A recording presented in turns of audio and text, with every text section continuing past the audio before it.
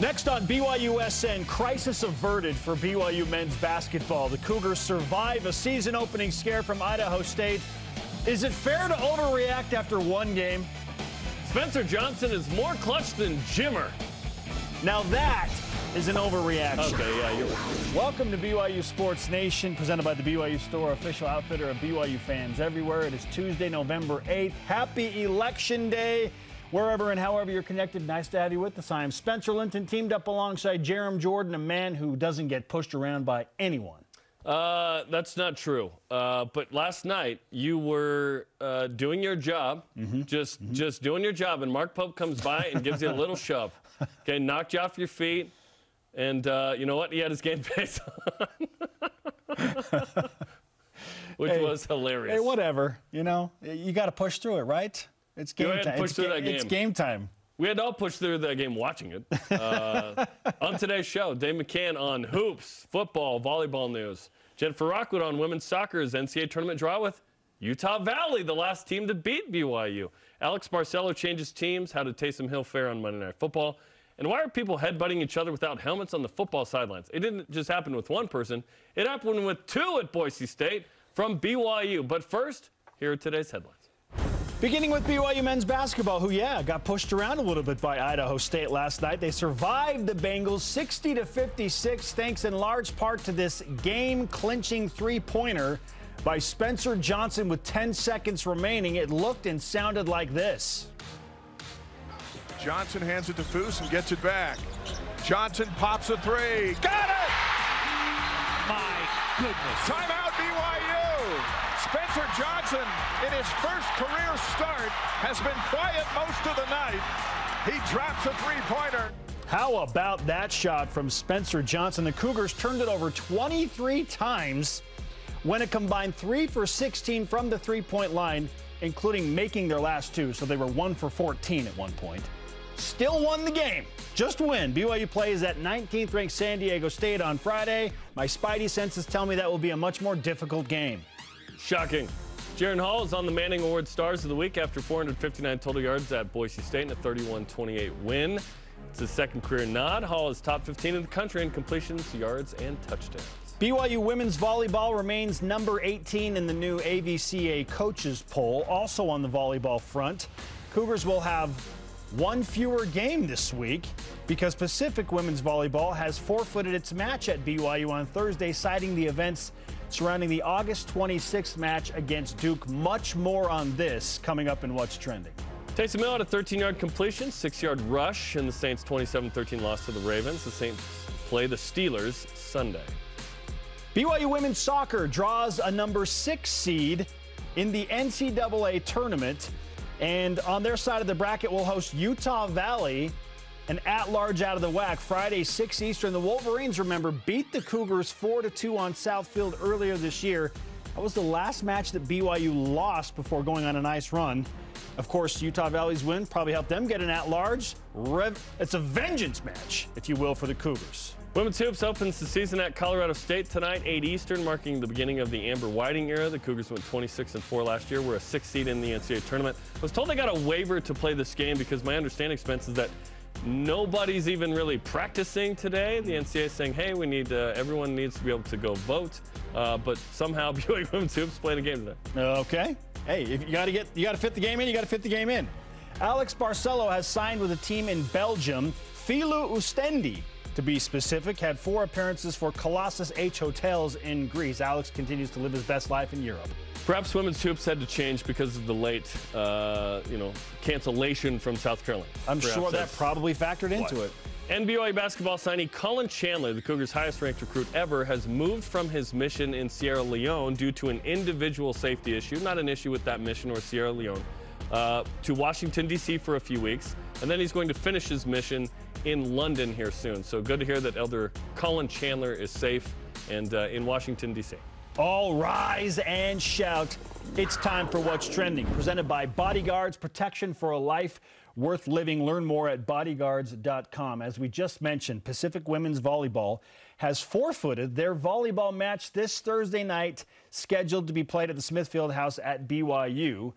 The University of the Pacific released the following statement. Quote, the volleyball team has decided to not play the November 10th game at Brigham Young University. The team expressed concerns following the reports of racist and hostile comments during an August 26th match. Pacific stands with our student athlete.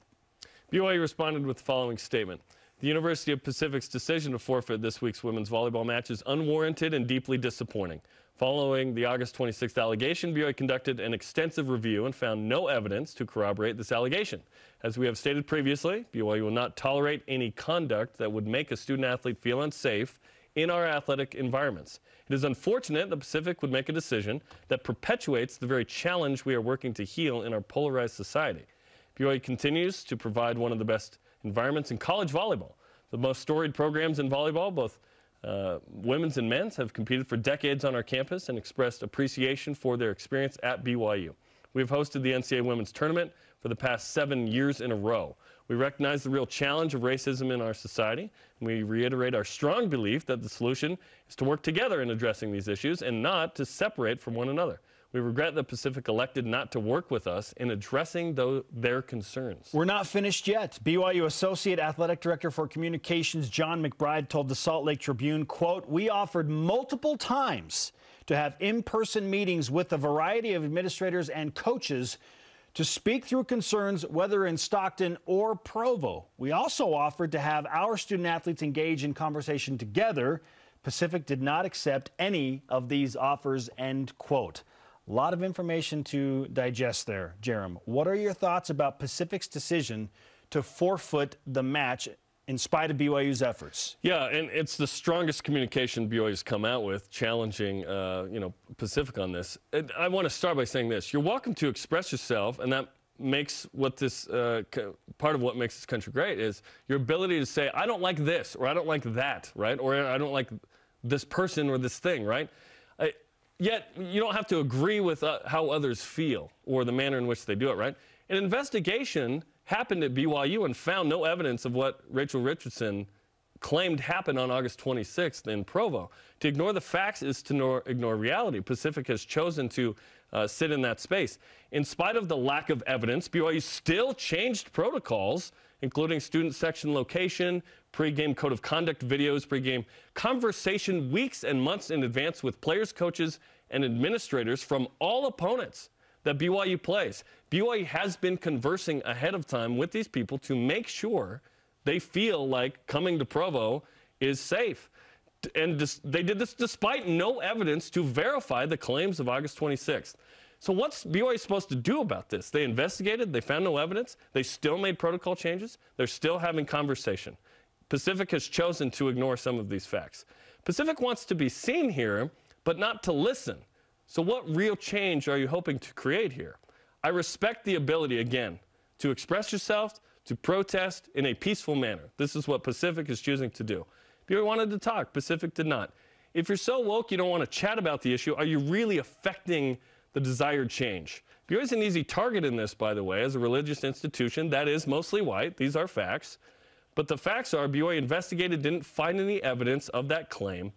And I've done volleyball for 16 years at BYU. I've talked to hundreds of opponent players and coaches who love coming to BYU. In fact, they say it's their favorite place to come play a match. So this is certainly disappointing from Pacific. I would like to quote our good friend, Derwin Gray, who is a prominent black pastor in North Carolina and certainly a prominent figure within BYU circles. Not LDS, very strong Christian man, and a guy who wants to fix these type of issues. He is at the forefront. He said in the Salt Lake Tribune, upon hearing about South Carolina women's basketball doing something similar to what Pacific women's volleyball is doing, canceling their game against BYU. In fact, canceling a 2-game series with BYU.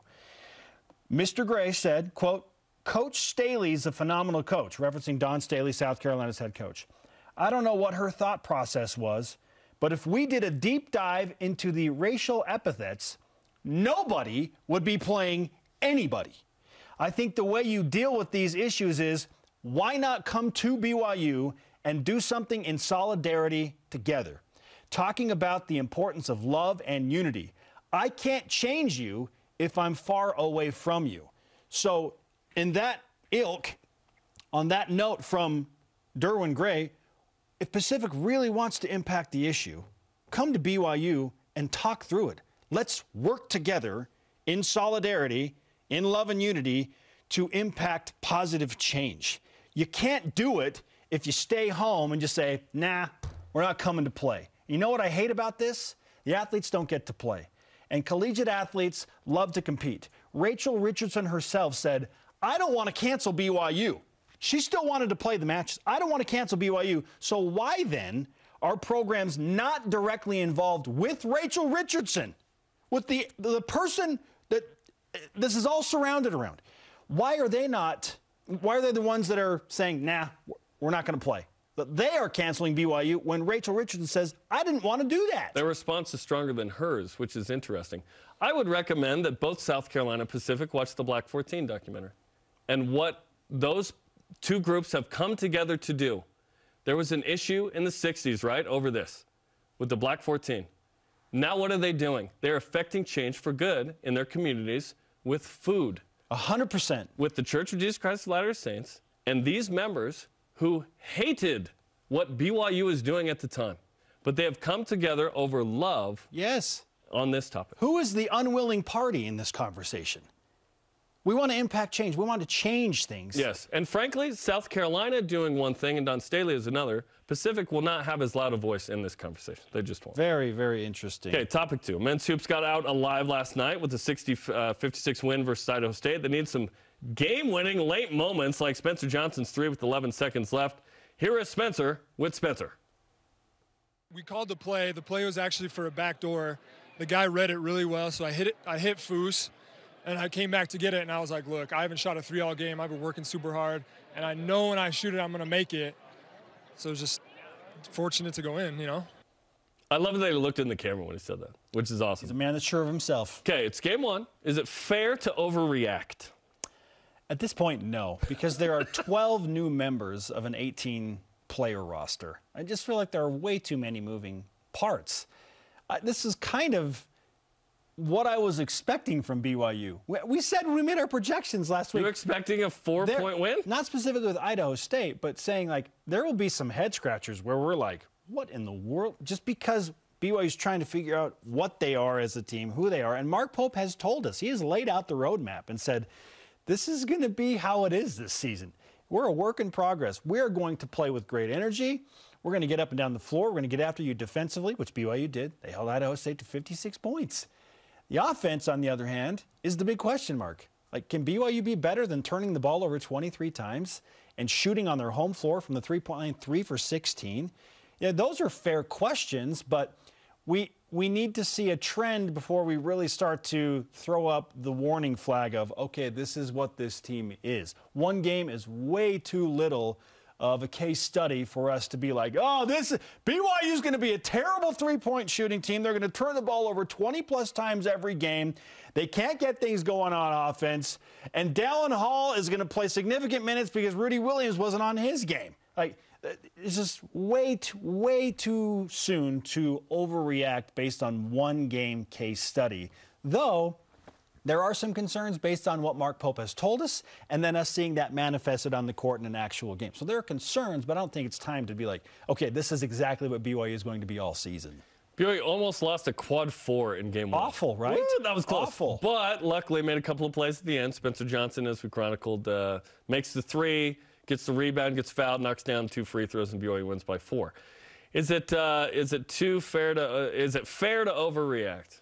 Probably a little, just because it's like, oh, geez, Idaho State. But, yeah, game 1 of 31. Real test at San Diego State next week. Missouri State's no slouch. That was a quad 2 last year, I believe, on the road next Wednesday. And then the Bahamas are just around the corner in a couple of weeks where you're playing USA, who, by the way, lost to Sam Houston State last night. A lot of people lost some weird games like this. Luckily, BYU wasn't on that list. But, yes, like you mentioned, 23 turnovers, 3 of 16, only 60 points, tight game with Idaho State. Weird. Vegas said 23.5-point win. I don't know that Vegas understands who BYU is at the moment. I think that was... we don't understand who BYU is right now. Yeah, no. The good, like you mentioned, was 56 points allowed, 22 turnovers forced, right? Field goal percentage, 38%. Like, all that's great. If BYU makes 5 more shots at the rim, this isn't a deal. At the rim. At the rim, where they missed a lot of bunnies. Okay, a lot of bunnies were missed last night. So yeah, I'm not overreacting. But as Mark Pope told you last night, hey, it's a process, and he used the word fun, which I agree with you last night. That's not the word I would use. Here's what he said. I'm super happy for my guys because we got to experience a lot. You know, we couldn't get any thrust. We were really, really stuck. We didn't have answers to get out of it. For the most part, with the exception of a couple few-minute runs, you know, kind of minute 19 to 16 in the second half, we really, really guarded, and we just kind of, you know, absorbed the frustration and kept fighting. And those guys kind of had hope. And we had a bunch of young guys step up and make plays, and some guys new to their role step up and make plays. And it's going to be an adventure all year long. I think that pretty much sums it up. It's going to be an adventure all year long. In terms of skill, I think BYU has skill, but I don't think they have like a second first-team all-conference player right now. No, they're missing Alex Barcelo. BYU does not have an elite scorer, like a guy who you know is going to have the ball in his hands when BYU needs a bucket. Yes. Alex Barcelo is that guy forever. BYU's had one of those guys for the last 5 years. In fact, most of the time, Spencer, BYU's had 2 of the top 10 players in the WCC. Right now, I think maybe BYU has 1 in Foose. Outside of Foose, I'm not sure, because Foose is going to put up a double-double in WCC play or close to it, and he'll be a first-team all-conference guy, I think. Yeah, is this a tourney team after game 1? Heck no. But it's a long season. We'll see what they do. I'm not expecting them to make the tourney. Obviously, you got to make the NIT at least at BYU. That's the standard. Yeah, they've got a lot to figure out right now. They got to shoot better. Like, we need Rudy Williams to be good enough to be in the game at the end. He wasn't. Dallin Hall played because he wasn't turning the ball over. He was guarding. Jackson Robinson's got to shoot better. 4 from 3. He was out there practicing in the post game. Got up a bunch of shots. Made most of them, by the way.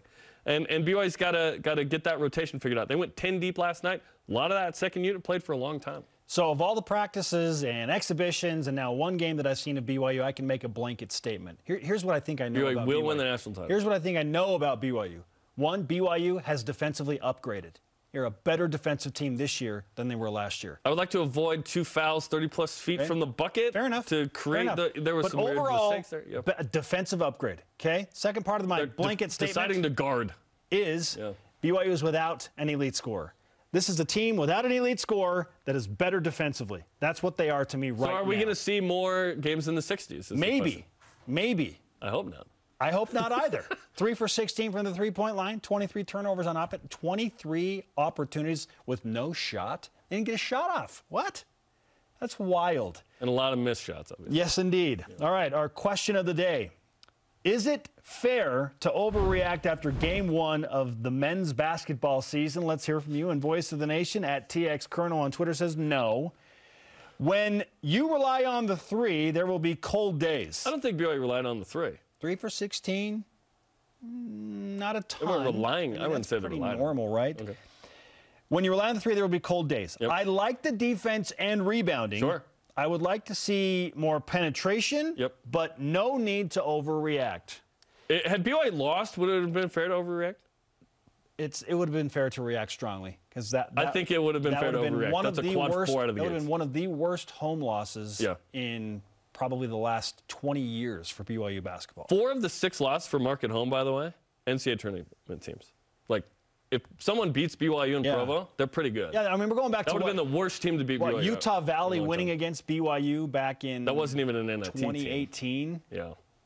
Yeah, that was a But that was Mark. We're going back to that type of scenario. We sort of credit Mark with that against BYU. Sure. Right? Hashtag BYUSN and join the conversation. Tonight, check out BYU Football with Klein Stake. It's going to be popping at 8:30 Eastern because it's a combined show with BYU Basketball with Mark Pope. Check it out on the BYU TV app tonight. Joining us in studio next is the man who called that men's basketball game and the dramatics of Spencer Johnson, Dave McCann. Is he overreacting to basketball? And is he overreacting to a BYU football win? This is BYU Sports Nation. This portion of BYU Sports Nation is presented by Bodyguards. Protection for a life worth living.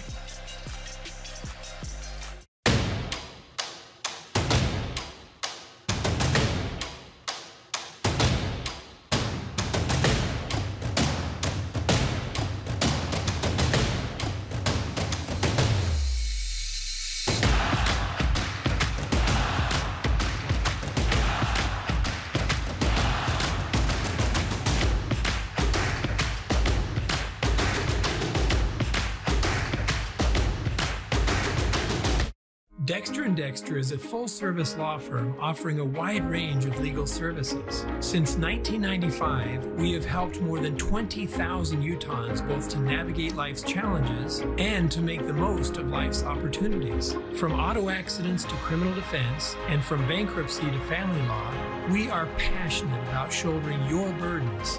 To learn more about scheduling a no-obligation consultation, visit dexterlaw.com.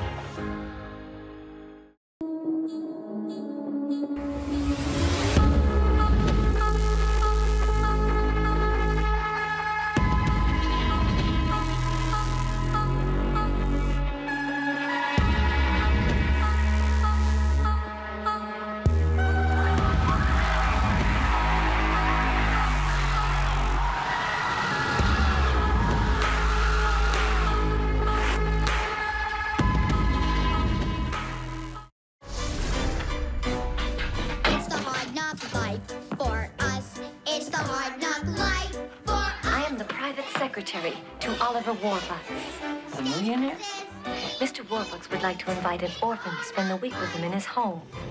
I've been dreaming of my folks. I'm gonna find them someday, Mr. Warbucks. And I'll help you.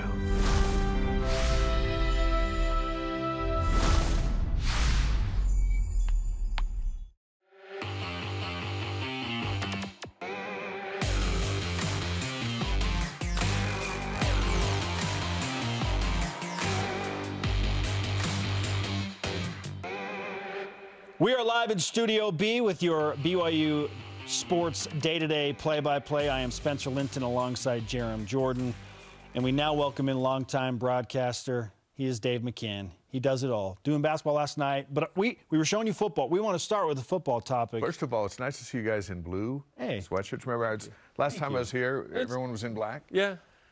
We've gained some color and life back really to livens the this college. place It up. really does, especially over here. Yes. So that's why I want to talk about the big win with Boise State. After further reviews coming up later today, you guys will have a lot to discuss in a positive light.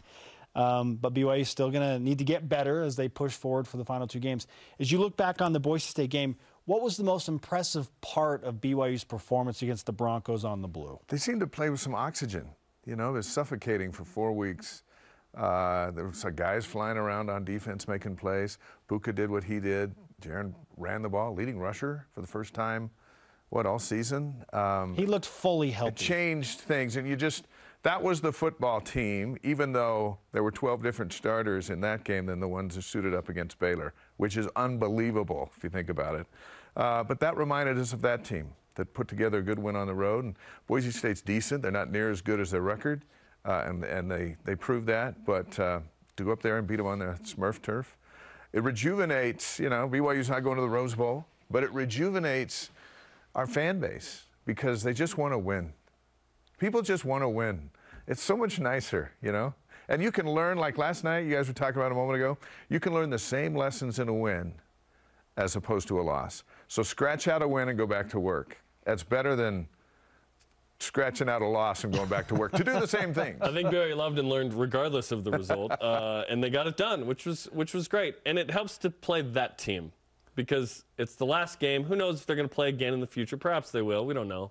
But it was kind of the end of an era. It was up there where BYU had actually won 2 in a row, Dave, in the famous Idaho Potato Bowl in 2020. But this was like the first game against Boise State with like a crowd since 2016.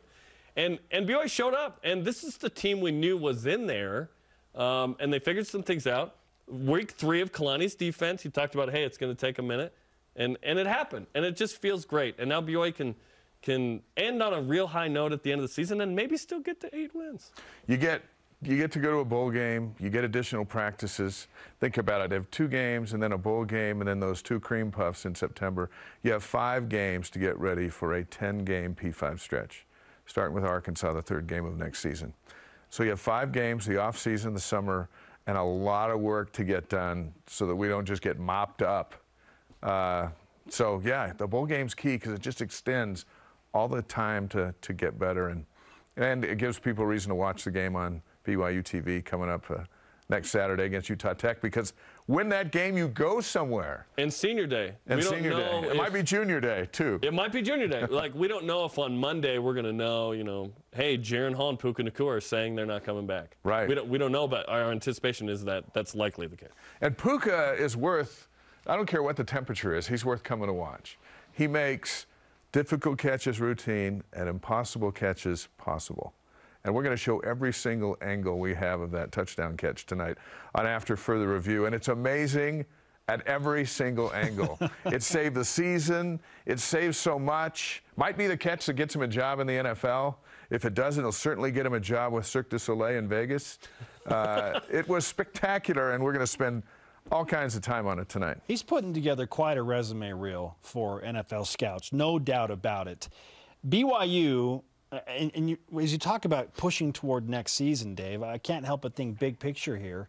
With no Jaron Hall and no Puka Nacua, like, yeah, BYU is going to benefit from having these practices, but this is going to be a drastic turnaround roster-wise. On top of all the injuries, now you're losing your two top-tier stars. Yeah. How does BYU handle something like that? They're going to go shopping.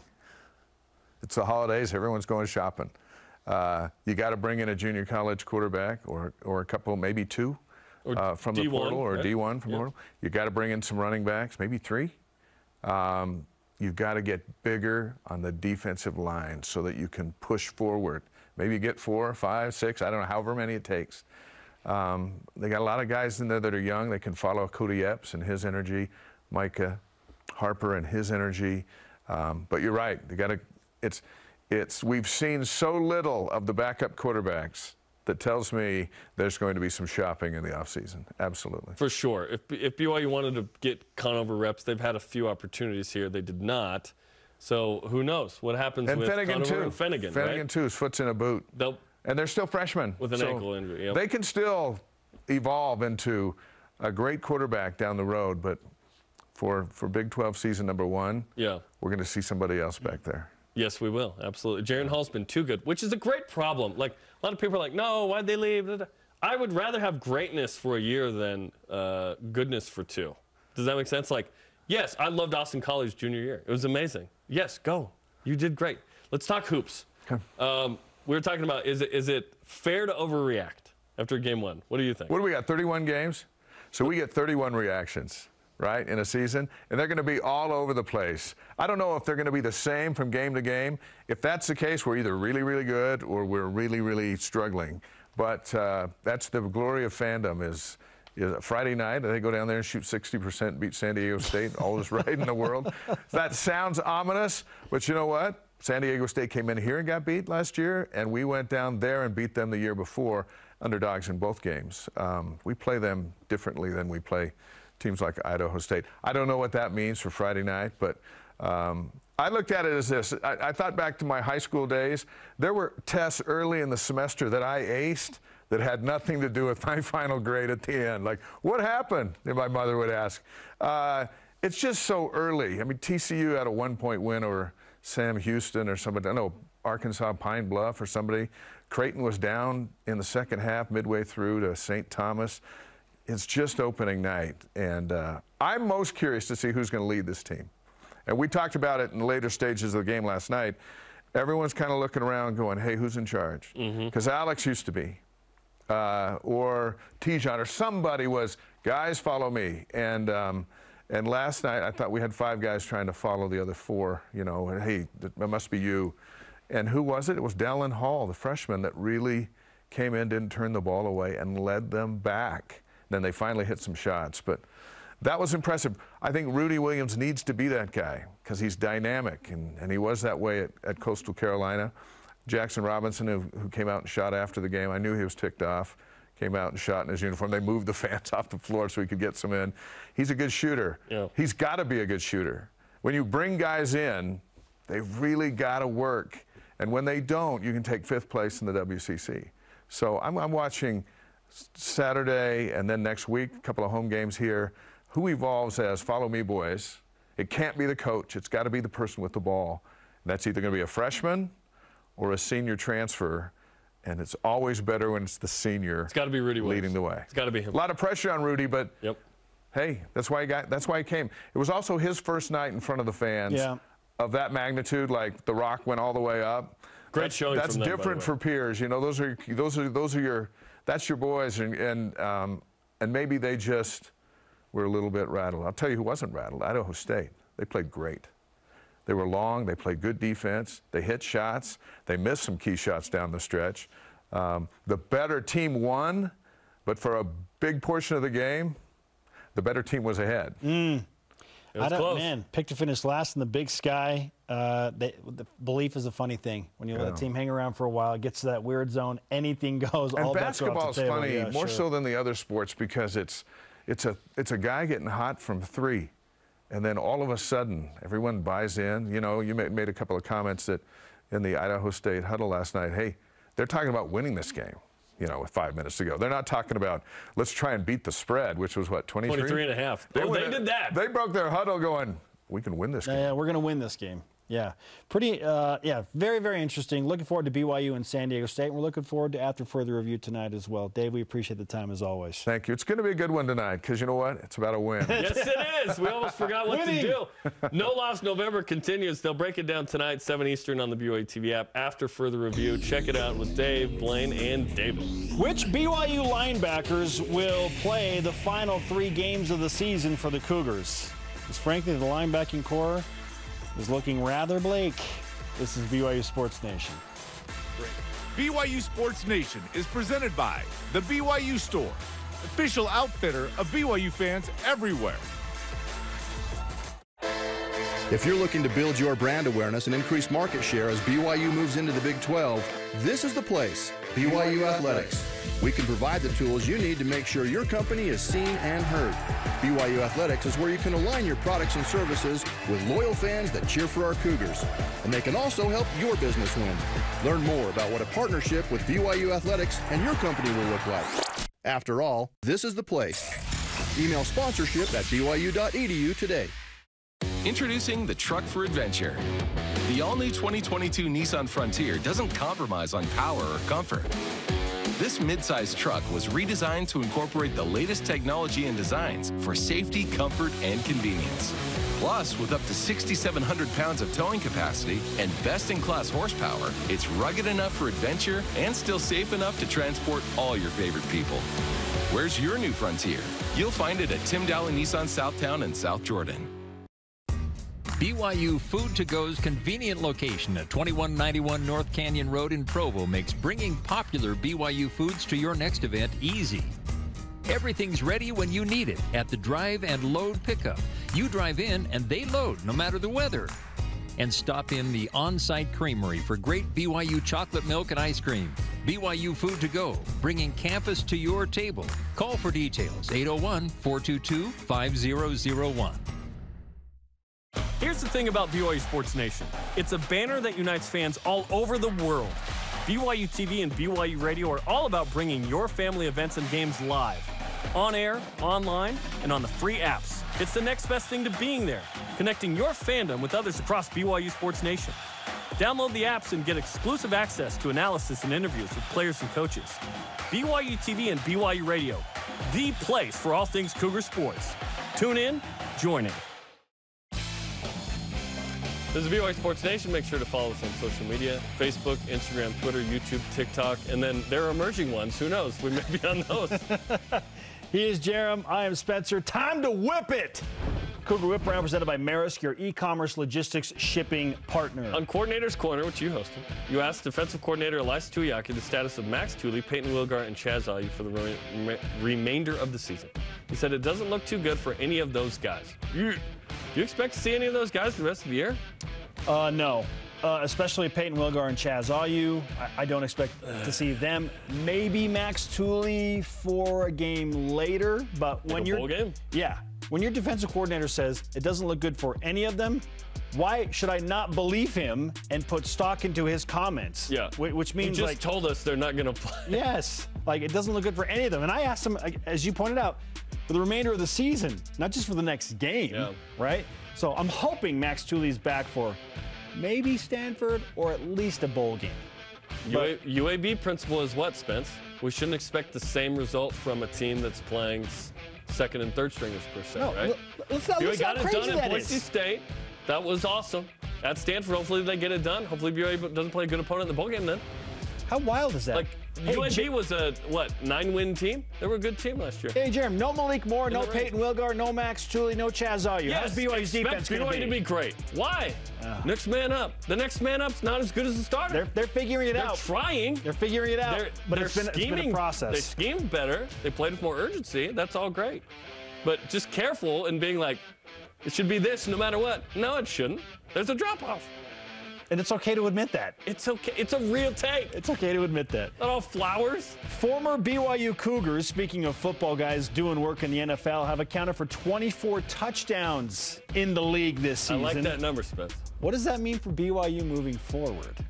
This is more of an well, we've always thought BYU and offense went together, right? But the last couple of years, it's really been defensive from BYU in terms of players in the NFL for a while. It's been awesome to see that 2016 crew of Jamal and Taysom and so on, and now Zach and Tyler and Dax, kind of those 2020 homies, all getting touchdowns on Sunday, which is pretty cool.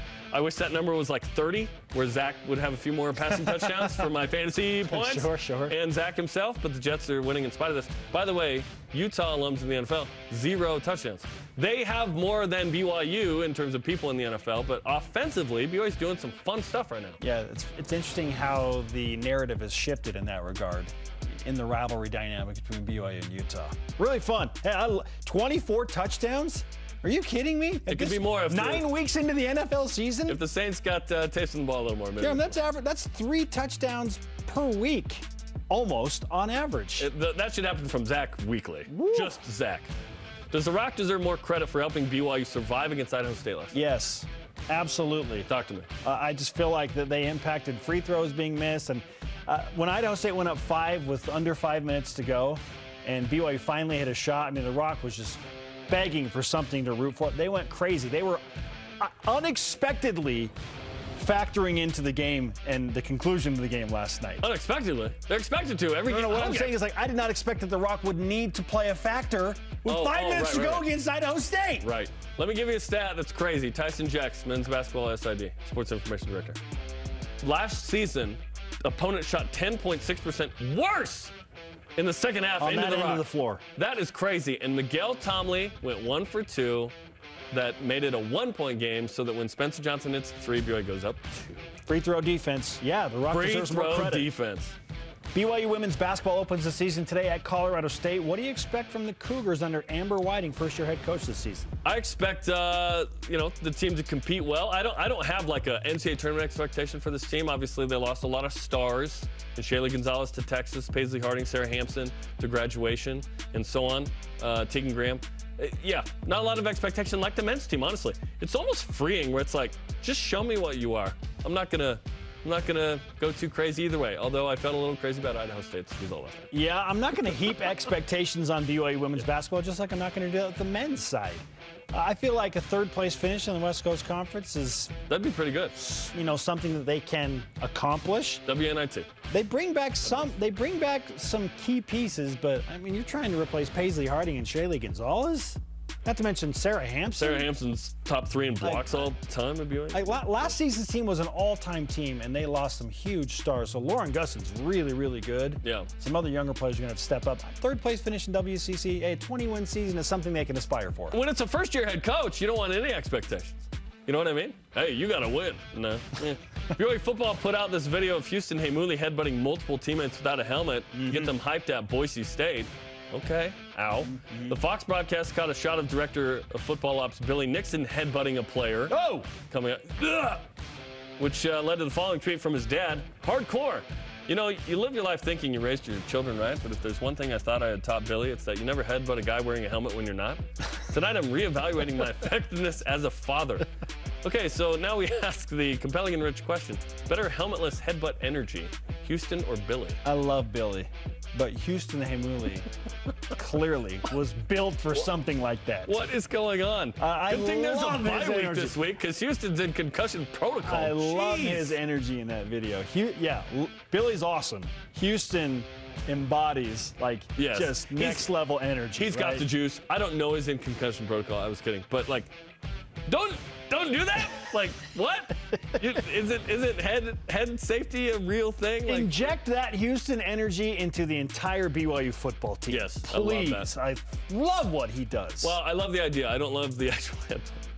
If you missed Coordinator's Corner, you want to catch up on any BYU TV content, sports, you go to BYUSN.com or the BYU TV app. And next, BYU women's soccer coach Jen Rockwood back in studio to discuss the Cougars' postseason route back to what they hope is another special run through the tournament. It begins with a vengeance match. This is BYU Sports Nation. This portion of BYU Sports Nation is presented by Maersk, your e-commerce logistics shipping partner.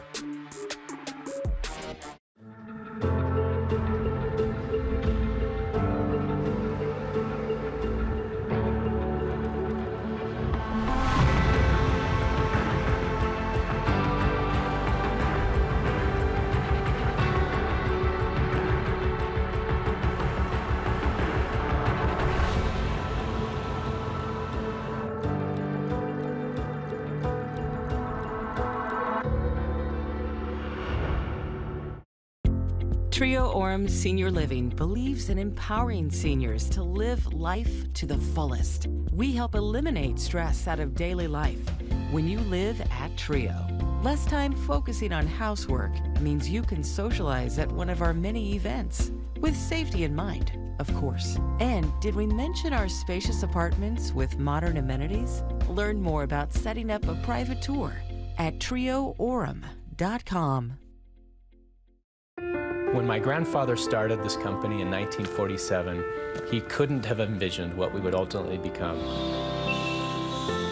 We realized that our value to our customers is that we will be there day after day, year after year, doing whatever we need to find solutions to the challenges that they face. We are committed to be honestly better in all that we do, in every opportunity that we have to serve our customers. Let's kick off AFR on BYU TV. What they did in that fourth quarter was not unexpected in my book. Everyone did their job perfectly, and it resulted in, obviously, a touchdown. Who knew that he had these kind of hands? And right at the snap of the football, they both go right downhill. And that was the end of that. He knocked him down pretty quickly.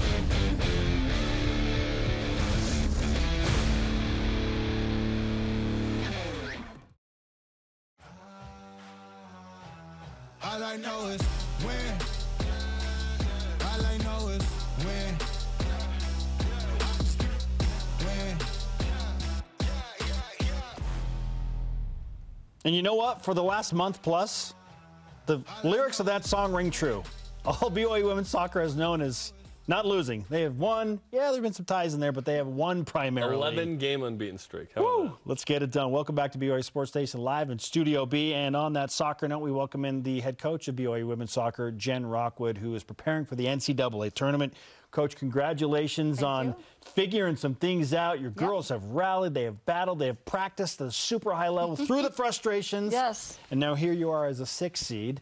What a season. How are you feeling at this point? You know, it's been a great season for sure. I mean, coming off last season, a lot of pressure, a lot of expectations, a lot of new positions and new leadership and all of that. And, you know, we challenged ourselves in the non-conference and played some really tough teams. And overall, that's helped our RPI.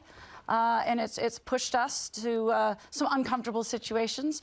But also, we've played at a very high level. And we've kind of weaved our way through our schedule and have really come together as a team. We've got our formation, our style, our system, our starting group, all the moves and changes that we make, and we're getting so much from everybody on our team right now that it's really coming together for us. Was the schedule harder than you thought? Because you end up playing the #1 overall seed in Alabama at home to a great game. Yeah, we knew it was hard. I mean, we played Alabama in the NCAA tournament last year. So, you know, they've been progressing each year. Arkansas has typically in the last few years been a top 10 team and played Ohio State. They're usually a top 20. We usually always play a pretty tough non-conference schedule. So, you know, we knew there was going to be some change in transition, but I thought we handled it really well. I mean, if you look at everything statistically, we outplayed those those opponents, even though we got some ties and we lost to Alabama. But, you know, we played very well, and we've played really good soccer. And I think we fine-tuned a lot of things along the way. It helps to play that schedule because you're actually rewarded in your sport. Absolutely. In football, BYU is not rewarded in any way for a tough schedule. So I've argued, why play that tough schedule? Now they're going to the Big 12, you got to play tough schedule. Exactly. But in your case, your team has been seasoned, and by the time you got to conference, it took a sec. You had 2 ties in the first 3, but you really figured it out. Kind of what changed with this group, and did it take that earlier season stuff to create this type of play? Absolutely. You know, it's all part of the journey. The ups and downs, fighting through the frustrations, finding your confidence, finding your roles. You know, those are all things that you have to do every season, and every season is totally different. Even though you have a lot of the same players, we obviously graduated some very key players and had to move some people around. So I think we've got people in the right spot. I think the girls are playing with a lot of confidence. You know, you think about it, we were 1 goal away from another conference championship, and we have dominated the WCC. In those 3 games, in those 3 ties, we outshot our opponents. I think we had about 80 shots in those 3 games. We just needed 1 goal to go in. So that's how close and how fine the line is in our sport. So we dominated and outplayed all of those opponents, didn't get the result. But again, I think it makes you have to be more resilient. You know, you have to get up after you've got a kind of a punch to the gut. We've said that a lot this season. But, you know, I think we played our most complete game against Santa Clara here at home. Again, dominated, played very well, shut down the top leading scorer in the country, and still got the tie. But I think we really played our best soccer that game, and I think our best soccer is still ahead of us. Yeah, I don't even think the leading scorer in the conference got a shot off against BYU. Yeah. That was an unbelievable effort. That's incredible. Yeah. So 11-match unbeaten streak. The last team to beat BYU was... Very interestingly, Utah Valley, who you draw in the first round of the tournament this Friday at Southfield. How do you feel about the draw and a rematch with Utah Valley after their 4-2 win head-to-head earlier this year? Yeah, I mean, Utah Valley's had a great season, and they did play us very well and outplayed us on Southfield, you know, and we were coming off some frustrating games with Colorado State, Alabama, Arkansas, and I think we weren't quite in the right place we needed to be, and they came out like they always do and played hard. I think anytime you play an in-state school, it's a challenge. The girls know each other. You know, as coaches, our staff knows their coaches. We know all of those players, a lot of them. Sisters. A lot of them since the time they were young. And so, you know, I think you always play harder against people that you know. You know, playing against your friends and family, right? There's a lot there. So yeah, UVU is the last team to beat us. We figured that we would draw them in the tournament just because of the regional matchups that our sport does, and it'll be a good challenge for us. But I think our team's in a much different place than we were, you know, a month and a half, 2 months ago, and I think we'll be ready for the challenge. So you thought they could get an at-large because it's the first in program history. Yeah, you know, they've had a great season, and you know, I never can understand how the RPI works. You know, it helped us a little bit this year with all the ties we had. We didn't know how that would factor in. But UVU has had a great RPI.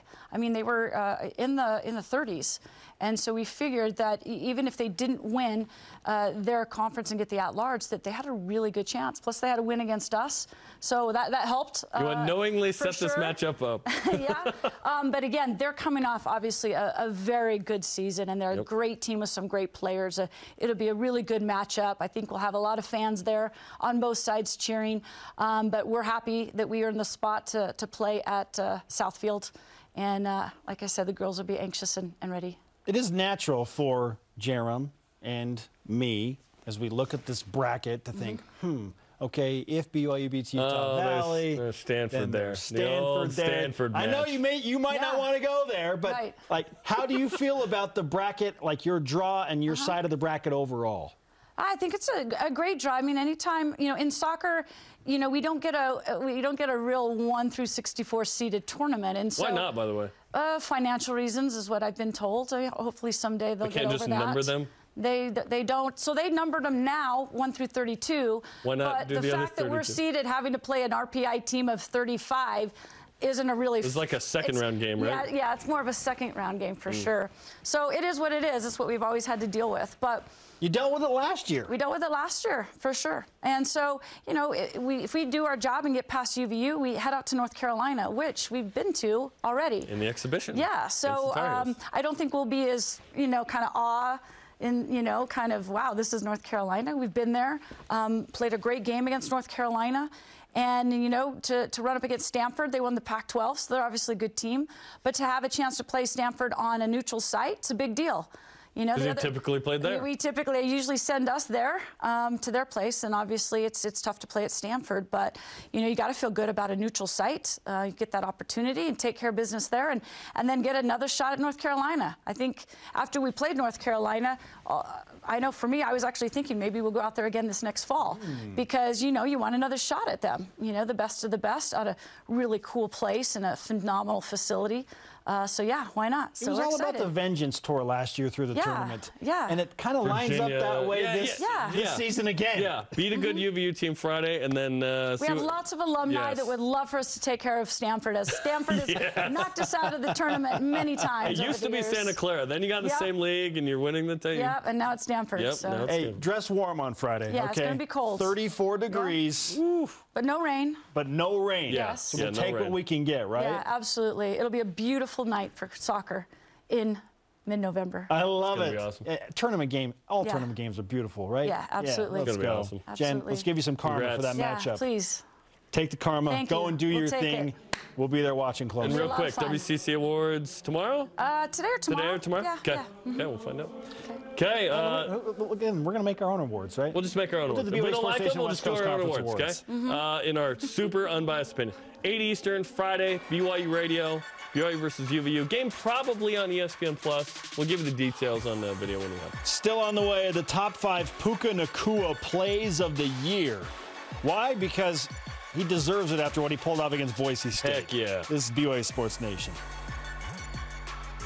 BYU Sports Nation is presented by the BYU Store, official outfitter of BYU fans everywhere. Utah is a special place. Our communities, the people, the history. There is no place quite like Utah. At Siegfried and Jensen, we're honored to say that we are from Utah. We live here, work here, and when someone is injured, we're proud to say we've helped a neighbor when they've needed it most. We know Utah. At Siegfried and Jensen, we're here for you. Learn more at siegfriedandjensen.com. Tim Daly Ford in Spanish Fork sells Ford vehicles including the F-150, the pickup designed for work and play. Tim Daly Ford maintains a large inventory, providing more choices for selecting an F-150 with the power and engineering to carry and tow heavy loads. The F-150's design offers comfort, safety, and a range of options to choose from. Think Ford. Think Tim Daly Ford in Spanish Fork. Welcome, families, to Survivalist. So you guys are playing for $10,000. Trust me, it is not going to be easy out there. You're creating memories. It's priceless. The other team just passed us. Go, go, go, go, go. We're always there for each other. Sometimes you just have to tell yourself you're going to do it and hit it head on. Are we seriously out of water right now, guys? Yes. Don't push your line. So hot. I'm so hot. You can do this! She always has it in her. She's so strong. Oh, my gosh. This is the best time ever. Yeah. All right. Let's go, let's go. Let's go. This is a once-in-a-lifetime opportunity. We have accomplished all of this together. Win or lose, it's about family. Yeah.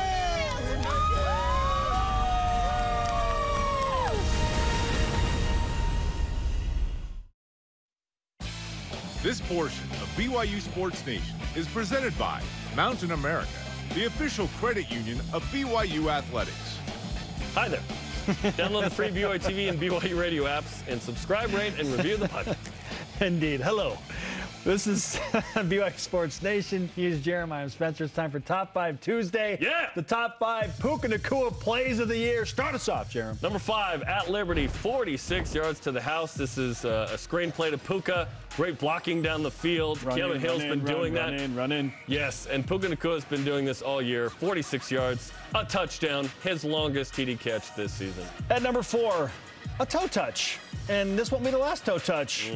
25 seconds left in the third quarter. Haul to Puka, laser beam. Puka goes vertical, gets not 1 but 2 feet inbounds. That's good in the NFL, too. Cougars take the lead, 17-14 on that play. It's like freezes in the air, catches it, taps down, falls down. I love it.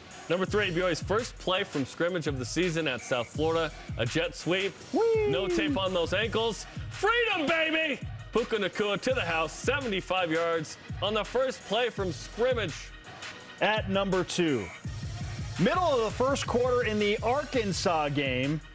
Critical down here. Hall just throws it up for Puka on the sideline, who somehow corrals that ball at the 4-yard line and gets his toes down.